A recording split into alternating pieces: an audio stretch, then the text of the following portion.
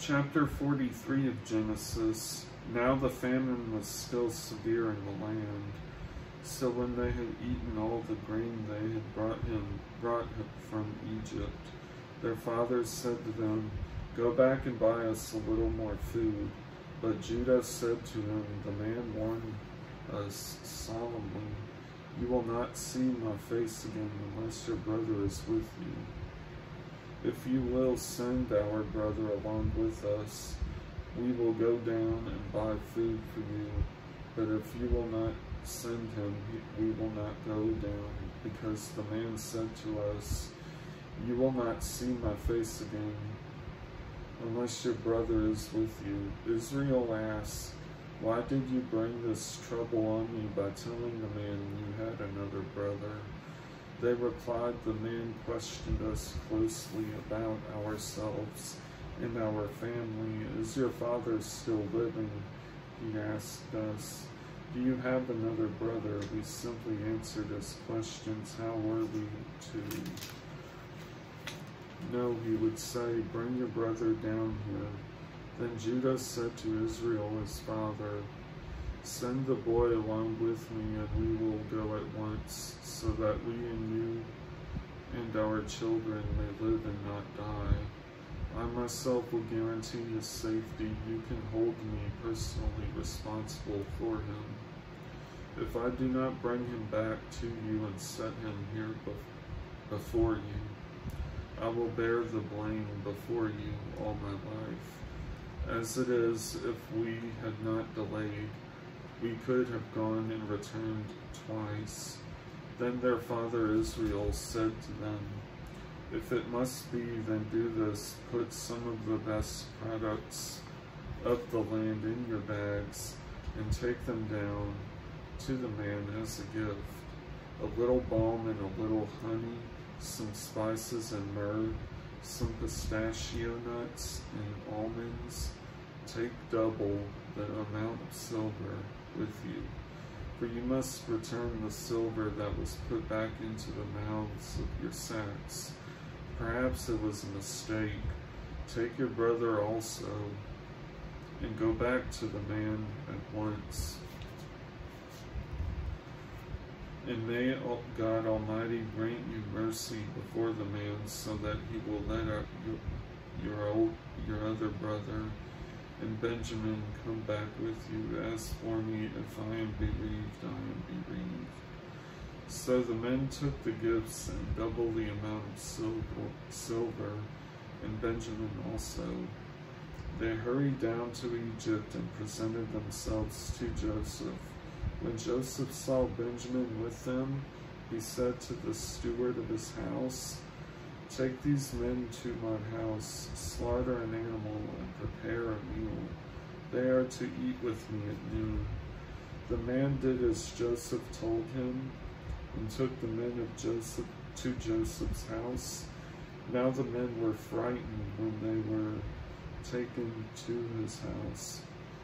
They thought, "We were brought here because of the silver that was put back into our sacks the first time."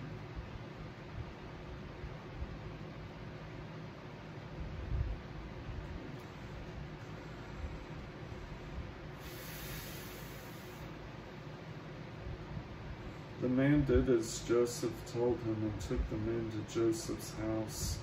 Now the men were frightened when they were taken to his house. They thought, "We were brought here because of the silver that was put back into our sacks the first time. He wants to attack us and overpower us and seize us as slaves and take our donkeys." So they went up to Joseph's steward and spoke to him at the entrance to the house. "We beg your pardon, our lord," they said. "We came down here the first time to buy food, but at the place where we stopped for the night, we opened our sacks, and each of us found the silver, the exact weight in the mouth of his sack."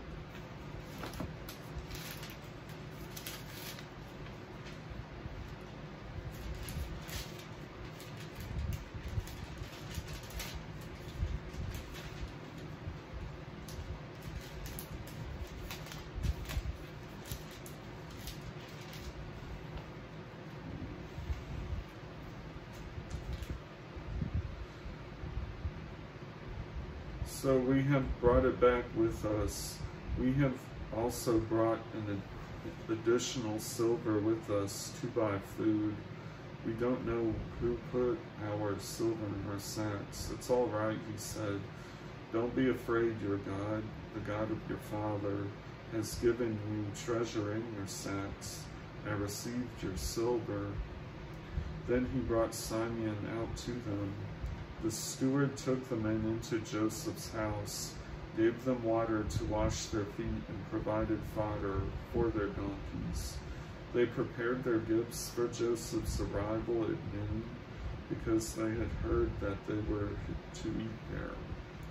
When Joseph came home, they presented to him the gifts they had brought into the house, and they bowed down before him to the ground. He asked them how they were, and then he said, "How is your aged father you told me about? Is he still living?" They replied, "Your servant, our father, is still alive and well." And they bowed down, prostrating themselves before him. As he looked about and saw his brother Benjamin, his own mother's son, he asked, "Is this your youngest brother, the one you told me about?" And he said, "God be gracious to you, my son." Deeply moved at the sight of his brother, Joseph hurried out and looked for a place to eat. He went into his private room and wept there. After he had washed his face, he came out and, controlling himself, said, "Serve the food." They served him by himself, the brothers by themselves, and the Egyptians who ate with him by themselves, because Egyptians could not eat with Hebrews, for that is detestable to Egyptians. The men had been seated before him in the order of their ages, from the firstborn to the youngest, and they looked at each other in astonishment. When portions were served to them from Joseph's table, Benjamin's portion was 5 times as much as anyone else's. So they feasted and drank freely with him. In the last chapter for today's Genesis reading video, it is chapter 44 of Genesis. Now Joseph gave these instructions to the steward of his house: "Fill the men's sacks with as much food as they can carry, and put each man's silver in the mouth of his sack. Then put my cup, the silver one, in the mouth of the youngest one's sack, along with the silver for his grain." And he did as Joseph said. As morning dawned, the men were sent on their way with their donkeys.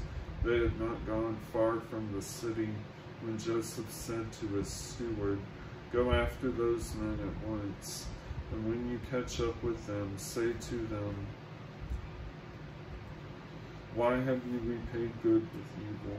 Isn't this the cup my master drinks from and also uses for divination? This is a wicked thing you have done.'" When he caught up with them, he repeated these words to them. But they said to them, "Why does my Lord say such things? Far be it from your servants to do anything like that. We even brought back to you from the land of Canaan the silver we found inside the mouths of our sacks. So why would we steal silver or gold from your master's house? If any of your servants is found to have it, he will die, and the rest of us will become my Lord's slaves." "Very well then," he said, "let it be as you say. Whoever is found to have it will become my slave. The rest of you will be free from blame." Each of them quickly lowered the sack to the ground and opened it.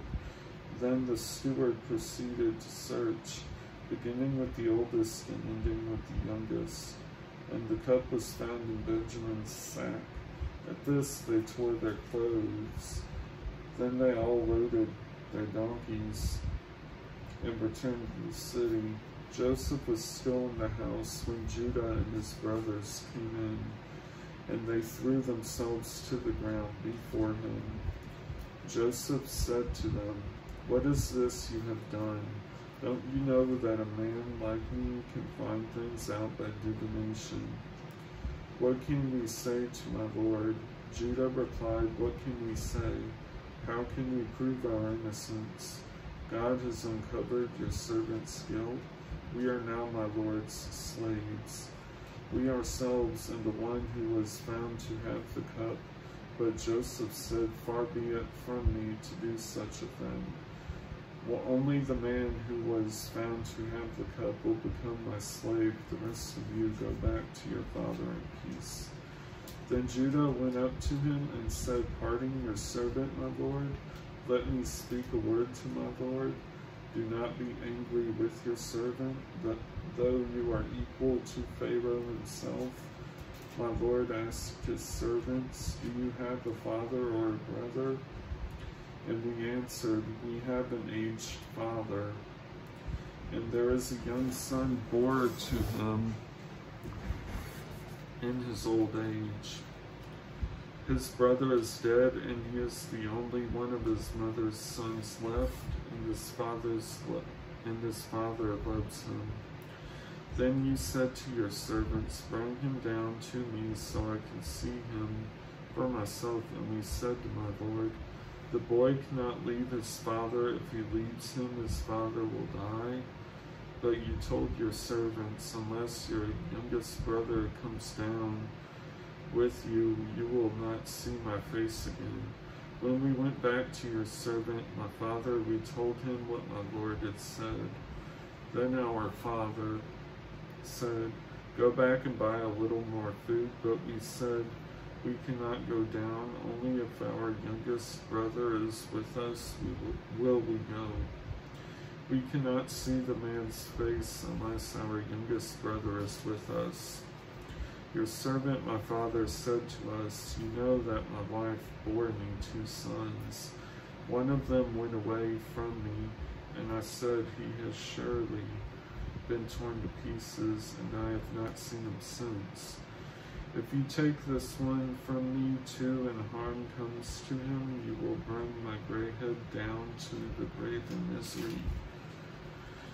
So now if the boy is not with us when I go back to your servant my father, and if my father, whose life is closely bound up with the boy's life, sees that the boy isn't there, he will die.